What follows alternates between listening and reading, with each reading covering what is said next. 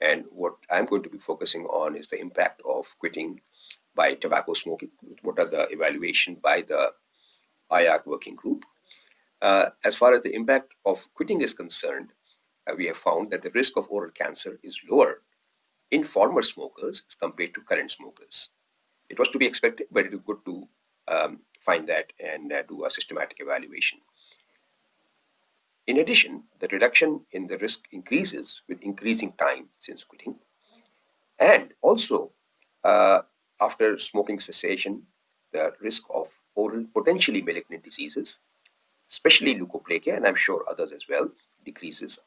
And this decrease is obviously more when the time after smoking cessation